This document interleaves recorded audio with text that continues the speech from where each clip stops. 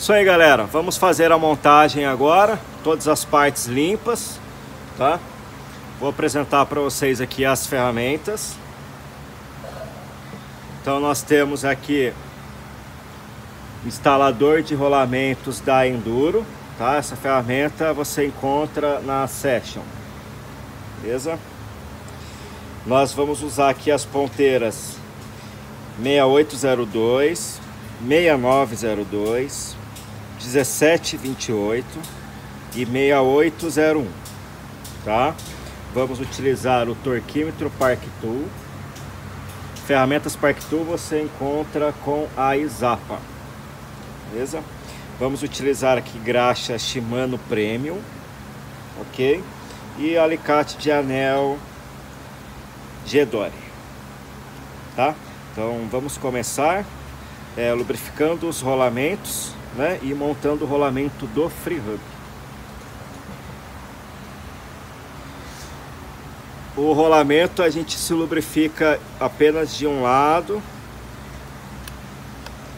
né? Muitos perguntam por que lubrificar de um lado só, porque a boa lubrificação não é em excesso, tá?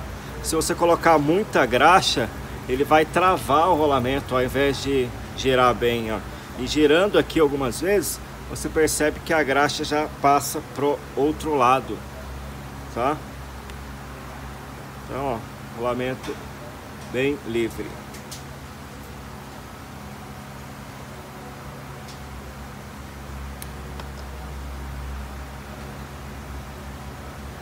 Então o processo é igual para todos.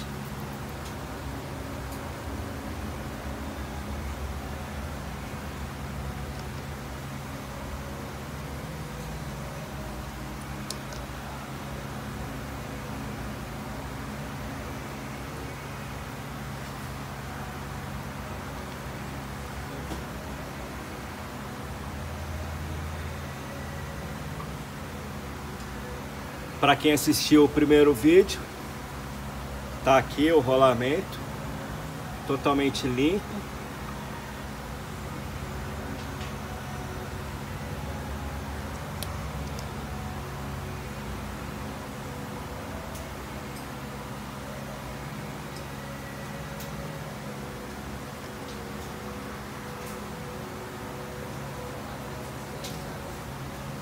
Ok. Vamos fazer aqui a instalação então do rolamento menor aqui, que vai lá no fundo no Free Hub.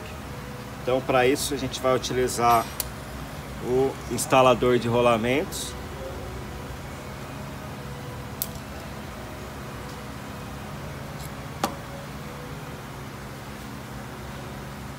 (1728) o Free Hub, tá?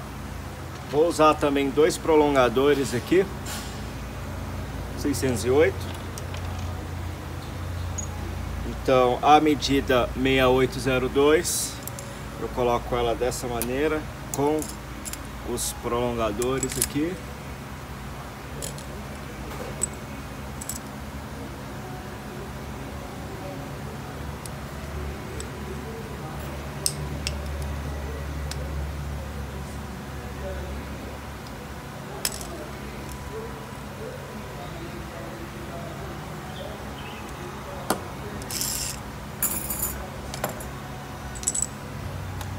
Então nós já temos lá o rolamento, né, no fundo,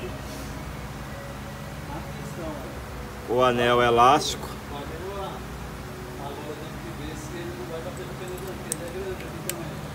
Para certificar que o anel encaixou, você gira a peça. Ok? Novamente. Agora vem esse espaçador e um rolamento 6902. Encaixou ele aqui.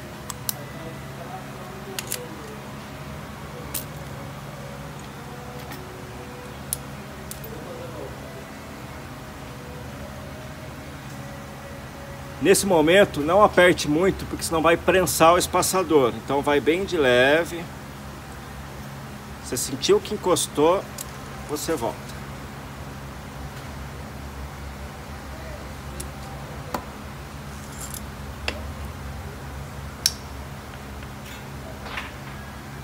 O espaçador ele pode sair, né? Então eu vou vir com o eixo aqui para soltar ele, ó, para que eu consiga passar, né? O eixo aqui, ó. Tá vendo?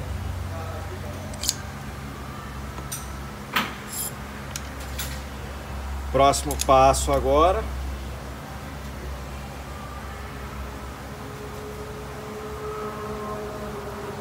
Vou passar o eixo.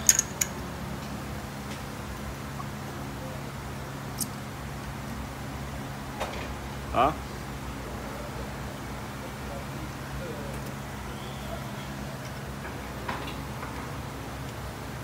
Vou aplicar óleo nas travas.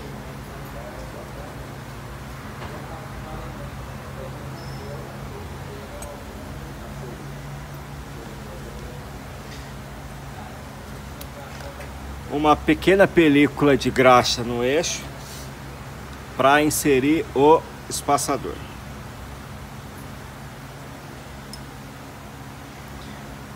Insiro o free hub.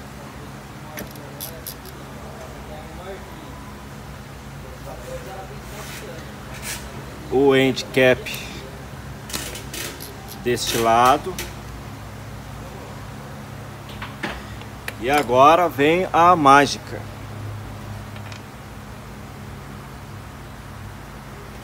Eu coloco o rolamento.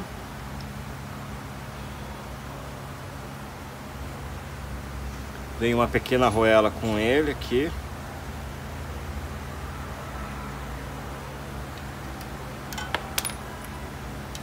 Essa peça vai aqui, tá?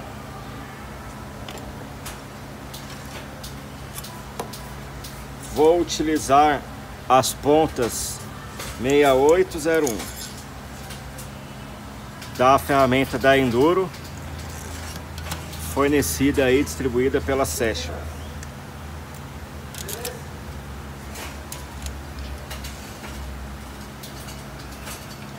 E com o próprio end cap eu já coloco o rolamento no lugar.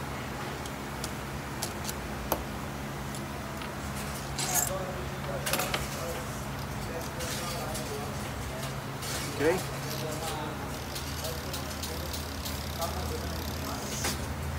Feito isso,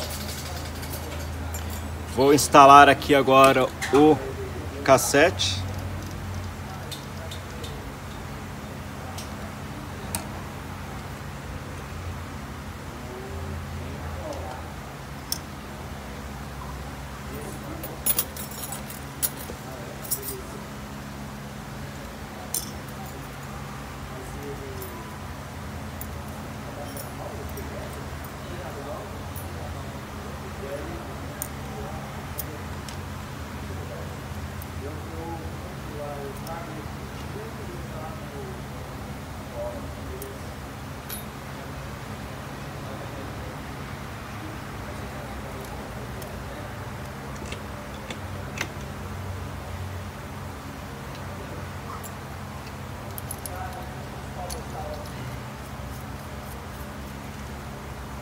Coloco a tampa.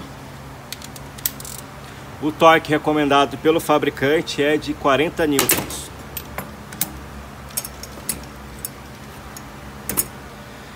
Quando atingir o torque, vai haver um estalo aqui. Ele vai como se desse uma quebradinha.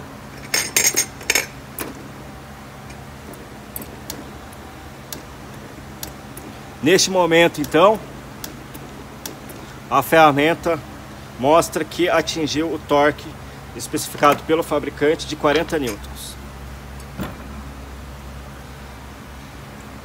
A montagem do disco é com a mesma escala de torque, 40 newtons.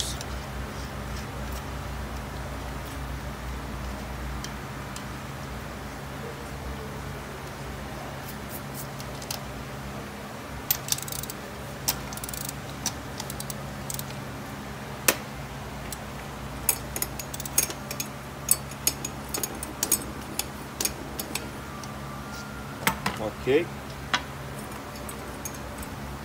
E é isso aí, galera. Essa é a montagem aí do cubo DT SWISS com o torquímetro Park Tool e a ferramenta de instalar rolamentos da Enduro,